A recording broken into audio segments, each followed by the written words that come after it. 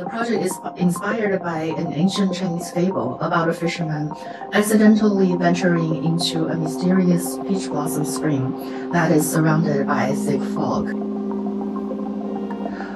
We're interested in how, in this village setting, the fog created a space for the villagers to hide from the rest of the world.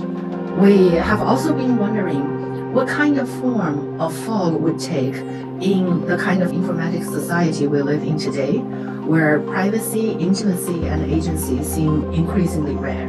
As our practice is mainly research-driven, we're exploring alternative algorithm landscapes, meaning that a different way to design and think of software and algorithms, a way to create opacity, X/intimacy, and creating intrinsic value.